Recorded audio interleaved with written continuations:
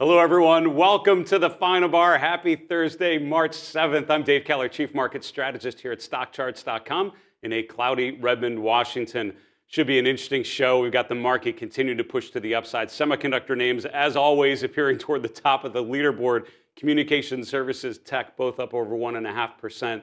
We have a great guest today. Ari Wald of Oppenheimer always does a great job of helping us make sense of these market trends and what to look for to tell us that conditions are changing. And arguably, very little we're seeing today suggests anything other than a market that is a pretty strong uptrend. You know, still debriefing and adjusting from the jet lag coming back from Dubai last week. But, you know, at the CMT Dubai summit that I attended and spoke at, I mean, a big sort of discussion, a set of discussions on process, on routines, and trend following. And regardless of what market you're looking at, in global equities, most likely it's at or near new highs. That's the way you have to describe most markets outside of China and a couple outliers. But for every Apple or FXI or one of those names or Brown-Forman breaking down, there seem to be plenty of other names stepping up to take their place. That's why breadth conditions remain relatively strong, as we discussed on yesterday's show. With that in mind, let's get to our market recap, talk about how the markets evolved today, what we learned from today's trading session. Before we look at the charts, poll we had running recently: which ETF would you own for the next 3 months? Large cap growth, large cap value, small cap growth, small cap value. Spread between all four of them, to be honest with you, but large cap growth, which is the IVW, getting the most votes, about a third of the respondents. I wouldn't disagree, probably, although probably I would go back and forth between large cap growth and large cap value. Now, when you look at something like the IVW, what strikes me about that chart is that it's going up. And the IVW is really very similar to the QQQ, very similar to the SPY, and that's because these are the biggest weights, right? Large cap growth is certainly the bulk of the weight in the S&P 500, certainly the largest names you would describe as growth stocks. Now, value is interesting because some of those sectors, like we'll talk about with Ari Wald in a bit, some of those sectors like industrials, like financials, they're more in the value bucket. Those are the ones that are starting to emerge. I probably would end up voting for value, only given the strength that we've seen in growth and the fact that so many value-oriented sectors have been underperforming. I think if you continue to get a bit of a leadership rotation, which I think we do, wouldn't be surprised if some value stocks start to do a lot better on a relative basis. So I'd probably go IVE, but I get the argument. And thanks so much for answering that poll question, everyone. Let's continue on here with our market recap. The major averages all in the green here. The S&P 500 up just about 1% to close just about 51.57. The NASDAQ composite up 1.5%. The NASDAQ 100 right about the same. Mid caps and small caps all in the green. The S&P 600 lagging behind slightly, but still up 0.8%, so a decent up move. The VIX, no real change from yesterday, so we're right in that 14.5-ish range. You know, volatility in this sort of environment, I think of volatility regimes or volatility phases, right? Sort of volatility sets into a certain regime. The VIX ends in a certain range for a while until something changes. And once a range is established, you look for a break out of that range. I would say at this point, I think of the VIX as settling in a range below 15, which is sort of my back of the envelope. Things are getting a little dicier is when the VIX spikes above 15. That's where I have a price alert set here on Stockcharts.com. I would encourage you to do the same. That was triggered briefly earlier this week, by the way, when the VIX spiked above 15, but it did come down and close below. But by having that alert set up, I was able to focus in and make sure I understood that potential change in the volatility regime. VIX above 15 would tell you something may be changing more on the tactical time frame, at least. We're not seeing it yet. The VIX still remaining below that 15 level. Interest rates, a bit of a mixed bag here. The long bond yield right about where it was yesterday, around 4.25. The 10-year and 5-year points moving slightly lower. So both of those are just below 4.1%. So we've talked about sort of that higher for longer, theory or thesis for interest rates. When you look at the 5-year, the 10-year points, what you'll see on the charts is that they've been steadily coming down, right? This is after the 10-year yield peaked around 5%. It did go below 4% before spiking back up, and now it's sort of in the lower end of that range. You know, again, the interest rate environment has been actually relatively stable as much as we think about, rates being higher, talk about inflation going out of control. All of those things have sort of been tempered, right? There was a period where we had a rapidly rising 10-year yield where we had inflation that was way out of control. 10-year yield has stopped going up, essentially, if not going slightly lower, and inflation numbers have come closer and closer to that bogey, around 2% year over year, that Fed Chair Powell has described. So keep an eye on interest rates for now. Not too much of a change. The dollar index, by the way, down about 0.5% from Wednesday's close. Gold and silver continuing to be bright green on my monitor. We've talked about precious metals and how they've had a pretty strong go of things here recently. Gold moving to new all-time highs above $2,100 an ounce. The GLD right at 200, up another 0.6%, as is silver prices. Interesting to note some of the gold miners actually just starting to pop up on my new 3-month highs list, but not a lot of them yet. I would say still a little more to be proven there. Crude oil prices about flat from yesterday, by the way. Finally, looking at crypto land, almost all of the top 10 coins that we track on our platform were in the green today. Bitcoin and Ether prices both up about 1.8, 1.9%. Bitcoin currently around 67,375, so very close to all-time highs, sort of in that 69,000 plus range. Looking briefly at the 11 S&P sectors, want to note that it is the FANG sectors and the Magnificent Seven sectors, 2 of those at the top of the list here, communication services, technology, which have really been dominating the sector returns on most time frames you'd look at back from today. Back at the top of the list, both up about 1.6% today. Materials, number 3, up 1.2%, followed by energy and industrials. On the downside, financials finishing slightly lower, but just a couple pennies below yesterday's close for the XLF. Pretty much everything was flat to positive. So real estate and healthcare rounding out your bottom 3. You know, looking at the Magnificent Seven and friends, these are some of those key growth names that I like to highlight, some of those mega cap growth names. If you look, NVIDIA up 4.5%. Semiconductors continue to be, and Fuego continuing to move to the upside. Strong absolute terms, strong relative terms, both continue to fire well. And a number of the top 10 stocks in the S&P 500 are all in that semiconductor group. Meta, number 2, up 3.25%. Apple down slightly from yesterday. I actually wrote an article for CNBC Pro earlier today, which was posted talking about Apple and thinking about some potential downside objectives. Tesla and Microsoft all up. So, I mean, most of the Magnificent Seven finished the day in the green. Let's look at a daily chart of the S&P 500 and check in on how things played out. What you're going to notice, this trend line that we've drawn and we continue to revisit, we continue to be right within that trend line. I think we closed almost exactly on the trend line that I've drawn here from recent months. And again, this is just capturing the general trend here from the October low, tying into those January, February lows. And we've spent some time sort of revolving around that trend line support. So it's not really holding particularly well, but it's not going down, right? We're not sort of failing there. And what's interesting is when you do have these little pullbacks, we keep making higher lows. And that is the sign of a market in a very strong configuration, is that pullbacks keep making higher lows, right? A dangerous market is when you make new highs, but then a pullback undercuts previous lows, because that tells you the buyers you would expect to come in, if we're still optimistic, buyers should be buying on dips. You're getting that read in this sort of environment. Most recent pivot point I focused in on, and I have an alert set for this level as well, S&P 50/50. I think as long as we hold that level, conditions are all pretty decent, right? Because that means on a tactical time frame, we've been able to make a higher low, and that's the most recent swing low here, really from late February, now again from early March. We hold that level on a pullback, and that is by any definition a strong uptrend, continuing to get stronger. We break that 50/50 level, that's when I think you have now earned the right to open up some further downside targets. The 50-day moving average might be the next one. That's currently around 49.20, we'll call it, so maybe keep an eye down that way. Thinking of market breadth, we went through these breadth indicators in detail yesterday on yesterday's show, so I don't want to go too much through it, but just to remind you, the McClellan Oscillator continues to be choppy, noisy, but overall more positive than negative. What's interesting about the chart of the McClellan Oscillator, and this is really more of a short-term breadth oscillator driven by advanced decline data, right? So it uses a derivative of advanced decline, raw advanced decline data to create this particular visualization.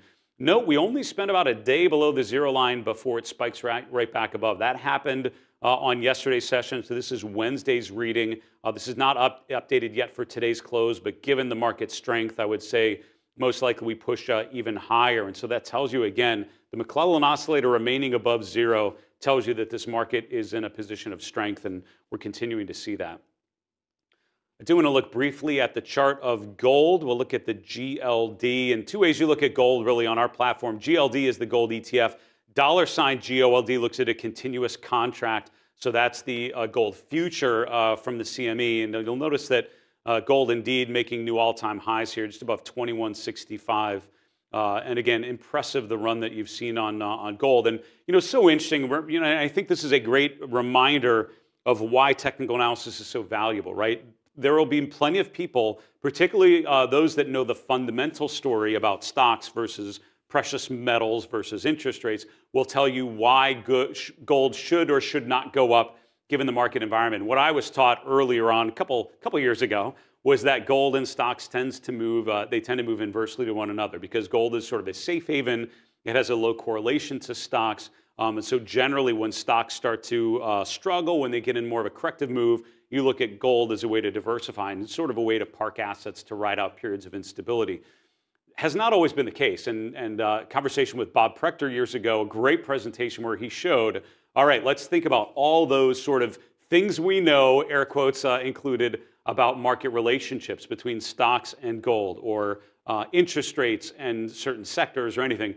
And he was able to show you, all right, stocks go up and gold goes down. All right, here's an example where that absolutely happened. Here's a different example where the complete opposite happened, where stocks and gold went up together or they went down together. This is one of those times where both hard assets and soft assets, right? Hard assets being gold and silver, soft assets being equity prices, both going up in a pretty meaningful way. Gold's making a new all-time high, and the GLD is threatening the 200 level for the first time. So there's strength here. And I think the other way you can define strength in a chart like this is not just the fact that it's going up, which it is, and not the fact that it's breaking out, which it certainly has. It's the fact that the momentum is overall quite strong, right? Notice how in these pullbacks, the relative strength index, the RSI, is remaining above 40. Did slightly dip below there in mid-February, but you get the idea. I'm shading this area green to show how the momentum profile is still pretty strong. And as long as that remains the case, where we become overbought when gold rallies, when gold pulls back, which it will at some point, and the RSI remains above 40, that tells you that this general uptrend is still in place. Look for signs of that changing as maybe an indicator that something a little different may be going on. For now, I would argue gold very much in a position of strength, really moving higher over the last couple weeks. Let's finish off today's market recap looking at some individual names and charts on the move. Kroger, we're going to start with the juicy sector of consumer staples. And this is a great way of just reminding you that even food retailers, which have not been probably top of my list of strong stocks to focus in on, Kroger's making a new 52-week high today, and it's breaking out in a major way. What's interesting about the chart of Kroger, it's been sideways for quite some time. It started this basing pattern back in summer of 2022, and for the last year and a half plus, it's been sideways, right? The stock's been ranging between 49 and 41 on an adjusted basis. Most recently, we have this great rounded bottoming pattern, and then we broke out, and this is when it pops up on my new 3-month highs list. Back here, when it's breaking above these recent swing highs, that's what I start to focus on Kroger as a potential long idea. So this latest gap higher, up about 10% today on a good earnings report. Just the latest upswing, right? The latest upward move, the latest exclamation point on this period of improvement. And don't forget to look at multiple time frames, right? Zooming out at a weekly chart really shows you the rally that you saw in 20 and 21 coming out of the sort of through the COVID era. 22, 23, as growth stocks have been dominating, Kroger certainly has not, but it turns out we still need groceries, we still need to eat, we still need personal products, and that's why Kroger is actually breaking out. So regardless of what sector it's in or what that might imply, I would say it's always a good time to own good charts. Kroger is one of those that seems to be turning higher.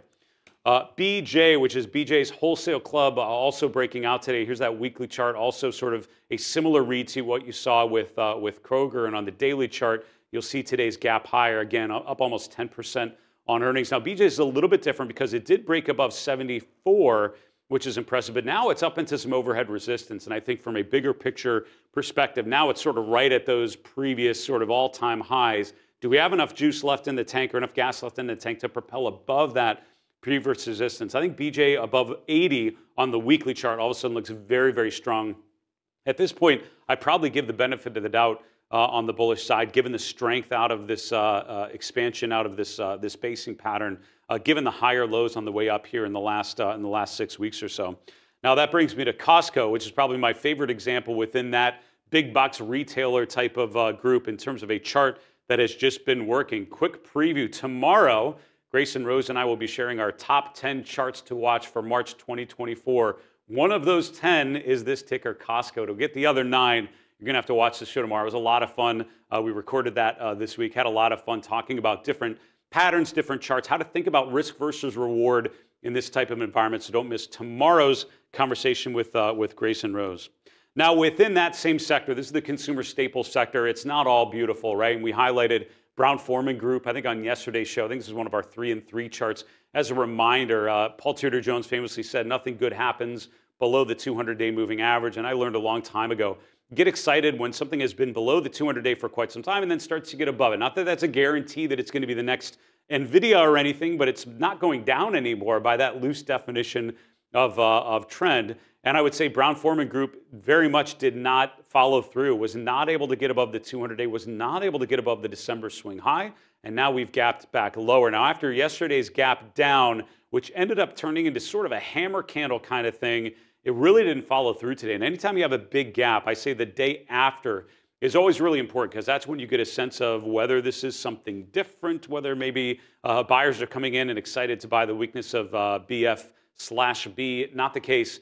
We continue to move lower again today, almost 3% down. We're still within the range of those lows in the 52 to 53 range, maybe potential support there. But at this point, I think there's a lot more to prove on that particular chart. Smucker's SJM, a good Northeast Ohio company, also showing you why a downward sloping 200-day moving average is usually not where you want to be. We see a similar retest there in late January, early February, rotating lower, now below 2 downward sloping moving averages. Today down about 2.25%. I think this certainly opens the door back to a retest of those October, November lows. That's another 10 points plus below where we're at today. So consumer staples actually sort of a mix of charts from the Costco at the top to the SJM on the bottom and maybe others in between. But as always, focus on the charts that are working. Generally speaking, I like stocks that are above the 200-day, not below them. As a good example of a chart that actually fits that criteria just fine, American Express. Now, I can share with you so many examples of charts that are working like this. And again, I'll talk with today's guest, Ari Wald, about how to think about names that are a little bit overextended. But one of the things, this is one of those times when I really like to just draw trend lines on the chart. And I've mentioned before, for me, trend lines are kind of the way you have a conversation with the chart, conversation with the markets. By drawing trend lines on your charts, you're sort of showing, here's what I'm seeing, here's what I'm thinking. And if you do a good job of saving these charts, then you can, I'm just putting this in a random list here, that's how you can then save your trend line. And so, Grayson has a group of lists where he saves ideas and he sort of moves them along this progression from, just initial watch lists to something that are really actionable that he wants to take, maybe potentially make a change of position on. For me, trend lines saved in a particular chart list that I have are the ways that I focus on those actionable trends, things that I think I really want to pay attention to. And most importantly, I want to get a sense of when they change by drawing these trend lines and then having a process where you go back through some of those charts that you've saved and see how many of these are still holding trend line support, where are we seeing some change of character by breaking that trend line. At the very least, that tells you something's different. So AXP, take the October low, take the January low, we're still well above that trend line support. It's a pretty good chart, moving at a pretty good clip as long as we remain above that trend line. Get nervous when that trend line fails to hold. Today is not that day. Within healthcare, we've highlighted some of the charts recently that are pushing higher. Edwards Lifesciences is one I want to share with you. This is in the medical supplies group. Medical supplies, medical equipment, both have had some pretty good charts here recently. If you look at EW, what I like about this chart is sort of this stepwise motion, right? Look at the move off the October low, that move up to the 200-day moving average, and then a consolidation, bit of a flag pattern. We then gapped higher, closed above the 200-day, and moved even further. Then we had another consolidation, which we're arguably just today exiting. We're now getting out of that little basing pattern up over 6% today. Now we're testing this resistance. I would say this level, which is right around 95. Key level that we're at would be not surprising to get a bit of a pullback from that sort of significant resistance that I know many will be looking for. But overall, as long as we keep making higher lows, that's a chart in a stepwise motion to the upside. In general, you want to stick with charts that are working. Edwards Lifesciences, for now, one of those healthcare names that certainly appears to be doing so. I'm going to bring on today's guest, Ari Wald of Oppenheimer, here in a moment. Before we do that, just one quick announcement, and that is we'd love to hear from you. We're going to do a mailbag show next week, and we'd love to feature one of your questions on the air. You can get your questions to us via email, thefinalbar@stockcharts.com. On the Twitters, just tag us in a comment at FinalBarSCTV. And here on YouTube, just drop a comment below the video that you're watching. We would love to hear from you, and we'll hope to answer one of your questions in our next mailbag show. I want to welcome on today's guest, Ari Wald. Ari is the head of technical analysis at Oppenheimer, coming to us from New York. Ari, Happy New Year. Good to see you again. How are things your way? Good to be on. Spring is coming soon. I can't wait. Spring is coming soon. The market has a spring in its step, continuing to push to the upside. I mean, take a step back for us. We have the S&P, the NASDAQ continuing to sort of tease all-time highs. Is it still a long and strong kind of environment for you, or are you seeing reasons for caution right about now? No, we're following the script as much as the markets run, and some of the sentiment indicators have reached more optimistic levels. And we're still following the roadmap. This is the second year of a bull market. We made the case that the S&P is conservatively undervalued below 5,400. This is based on returns, typically in the second year of a bull, returns that you typically see following breakouts to all-time highs. And what was the kind of lingering concern was this divergence in market breadth, where some, and what was a risk, we actually see opportunity as well, if that we could be a point in the cycle where participation actually starts to broaden to the upside. And we make that claim looking at the relationship between the S&P 500 and the Russell 2000, and looking at that small cap benchmark in particular. In the bottom panel here, what we see is an index that is just starting to break above really a 2-year base, and I think could offer firepower for the next leg of the advance. I think if that were to occur, then, you typically rising tide lifts all boats. I think large caps do just as well against that backdrop. And for all these reasons, continue to follow that roadmap that higher highs are ahead of us. This is a great chart. It's a weekly chart of the S&P on the top, the Russell 2000 on the bottom. It's so interesting, Ari, right about now, if you had told me Apple was potentially breaking down to like a new 3-month low, what is the broader market doing? I'd probably say it's probably not particularly good, but the market's actually holding up quite well, and you're seeing other sectors really start to emerge. And I think maybe small cap improving is sort of part of that maybe rotational thesis. Is that fair to say? Oh, I mean, that's it. It's the bullish rotational aspect of it. And kind of looking at the internals of the market, we're still far from the as good as it gets moment. I mean, the market internals are still behaving that this is early to mid cycle, let alone end of cycle. And so for all these reasons, again, the action we're seeing, we think is a support for continued gains. Yeah, and I don't remember the particular date you were last on the show, Ari, but I do remember particularly you were pretty optimistic, and the markets have followed what you discussed quite well. So kudos to you as always. Your second chart here is a really interesting one. You did some really interesting work on underperforming sectors, what that tells you about the overall conditions. Talk us through this one and what it's telling us here. This is our sector culprit indicator. And what we've, again, we're arguing against a market top. And what we found is that at a market top, not only does internal breadth typically narrow, but that weakness is typically concentrated as well. That there's typically, one S&P sector at least that's already down 20% over a year-over-year basis. And that's what this indicator is showing. It's just the rolling return of what the bottom performing S&P sector is at any point in time over a prior 12-month basis. So currently utilities are the bottom performer with about a 4% loss over the prior year. And that reading is actually improving. You can see it's moving higher. So again, this is another measure that depicts early to middle innings bull market behavior. Typically, the as good as it gets moment is when even the bottom performer is up 10 to 15% year over year. When an investor can just throw a dart, put all their money into what becomes the worst sector bet possible, and still have a great year, still be up 10 to 15%. So, and you can see that you usually get to that point at least once, a cycle. And so we Yeah. haven't seen it yet. And we think that point could be ahead of us. Yeah, and that's where this would get up to the upper end of this range, right? When sort of that lagging sector all of a sudden is still doing quite well. So maybe further runway in front of us here. Now, if we do continue to get this rotation away from the mega cap growth stocks, which have done such a dramatic, or have really been leading the way higher, where do we go next? Capital markets is a group you wanted to highlight. Why is that? Yeah. So, as far as where you want to be, I still think tech, large cap growth, that's a core position. Some of those names selectively are consolidating here, but I think the long term is still intact. We also like industrials, and really the tactical idea here for us is financials. Financials broadly, I think, is a group that really stands to benefit from this rebroadening of the market. And it goes beyond just the big banks, which have been in discussion. And we're calling out actually the capital markets industry, which we think is positioned to outperform on both a near-term and long-term basis. Here I'm highlighting its ticker KCE. It's an equal-weighted ETF that tracks the industry. So you get some of that mid and small cap exposure, and we can see that relative ratio is curling higher. So it's really the broadness of strength within that industry that adds to our conviction as well.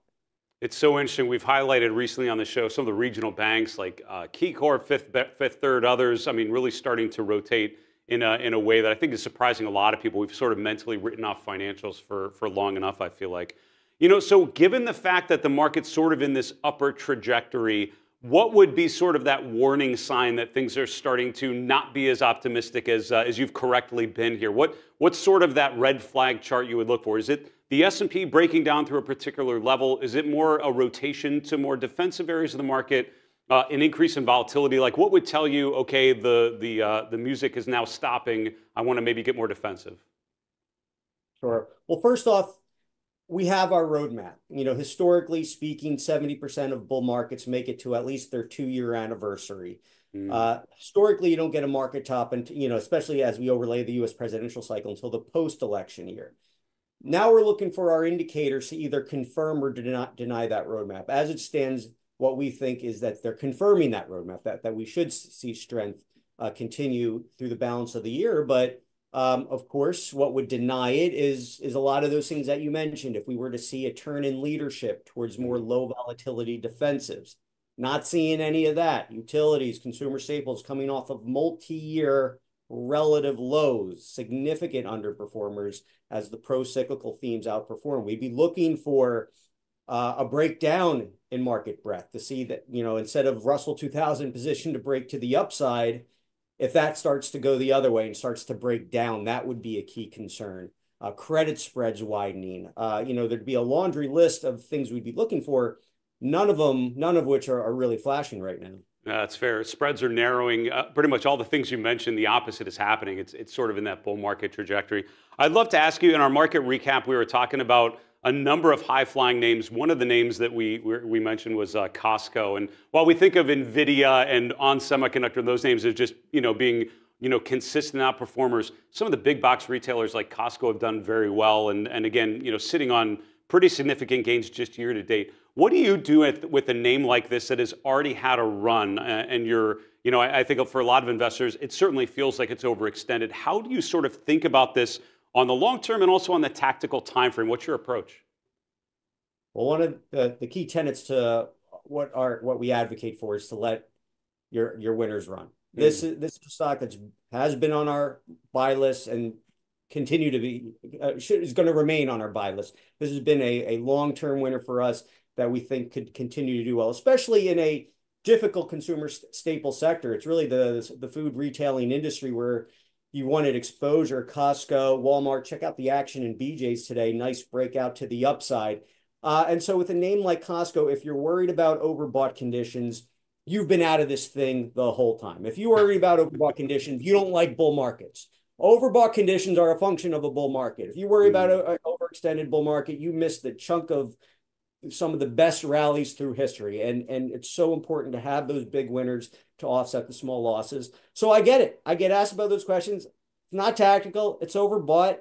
But heck, I don't think I'm not comfortable with my ability to sell that stock and then get you back into it as well. I think it's Mm. more to ride that trend, which is pointed higher in our view. Just one last question, Ari, to finish up. This has been awesome. I appreciate it so much. We have the Fed meeting coming up later this week. And basically, general senses, no probable change in Fed policy, but certainly a lot relying on what the Fed may do and rate cuts and what that might mean. As a technical analyst, how do you approach something like the Fed meeting? Do you just consider that sort of change, that sort of nuance would be reflected in the chart? Or is there something you would be looking for or thinking about as we sort of go into this next Fed cycle?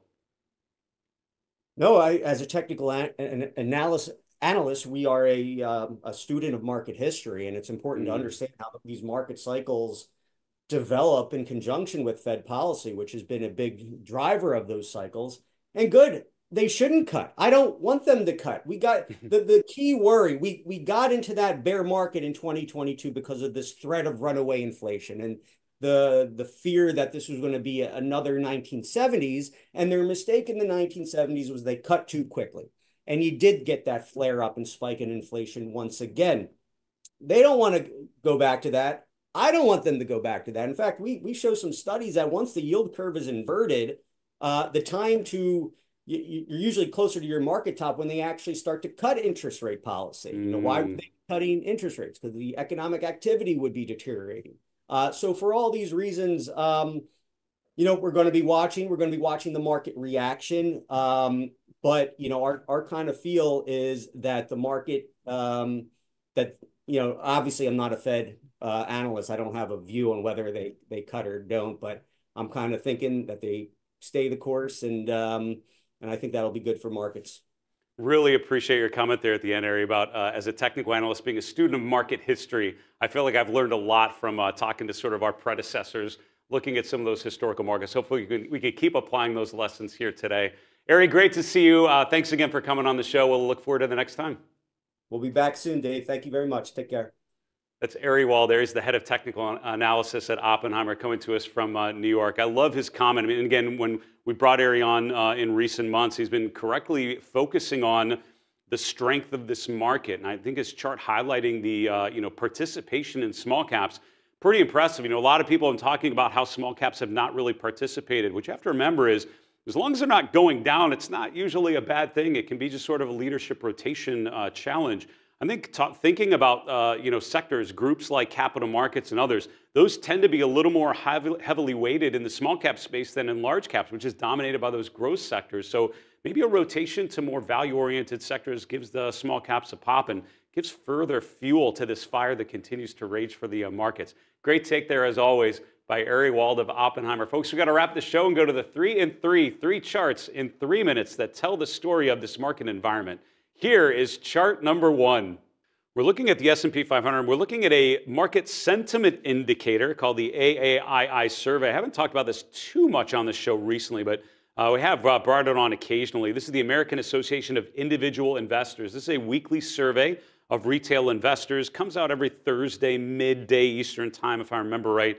And the most recent reading has the indicator just above 50%. So I did a quick historical study. I have this horizontal line in pink showing you where we're at right now, around 51, 52%, and looking back to see how often we've been at this current level. I started putting vertical lines at previous times when we've been up at least above this current level. When we got back to 2006, I started getting lazy. I'm like, this happened way too much back in that period, so I'm just going to shade this entire area sort of amber, just so you know that it happened quite a bit. You can see those levels. But really starting after the 2009 low, a couple observations. Number one, this happens pretty often, right? And so remember that this indicator, this survey actually has quite a bit of fluidity. And I would say that, on the upper end, you rarely get above 60%. That's only happened a handful of times going back historically. You very rarely get bulls below about 20%. That's sort of the lower end of this range. And most of the observations, obviously, sort of in the middle somewhere. But the fact that we're this high basically lines us up with some of these previous points. So observation number one, it happens pretty often, going back a couple times a year probably. Observation number two, there's only a couple times where this particular signal was at a major top, right? I mean, most recently, we got that right at the sort of mid-2023 at the June peak. Looking back here, what other times happened right before the 2018 peak? happened here right at, the top in 2007, noticeably saw that up there. So that's observation number 2. Observation number 3 is there are a bunch of other observations that happen mid-trend, right? So if you look at the average time when this has happened, it's not been a topping signal. It's actually been more of a sign that we're in a healthy bull market phase and that there's probably more room to run. I think of this as a contrarian indicator. I think many do, but when you look at the raw data, when you actually look and sort of do, this is just a quick visual back test for lack of a better description, it's not always a bad thing. So we are above 50% bulls. I don't think that necessarily means a bad thing. And to be honest with you, I think going back, it's actually quite constructive. Now, the way that you confirm that it's not a major top is use more of the trend following approach, right? What was different on some of those major tops is that the price changed very soon after. And that's what I would be looking for here today. Chart number 2, looking at long-term uptrends. Our guest today, Ari Wald, I thought some great charts and really good conversation as always, but he focused on the capital markets sector, or capital markets group within the financial sector. That is KCE is the ticker for that equal-weighted capital markets ETF. I looked at some of the holdings. It's an equal-weighted ETF, so these are not the largest holdings, but they are certainly in the top holdings. LPL Financial, which is a big advisor network, Piper Sandler, PIPR.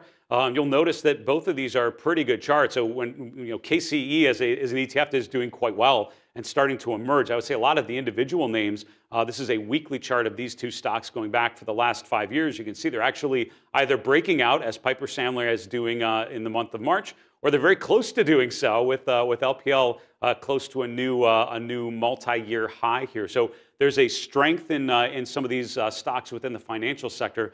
I have learned to go where the money is flowing. Price is the best representative or representation of that. Maybe look in the financial sector, particularly the capital markets ETF.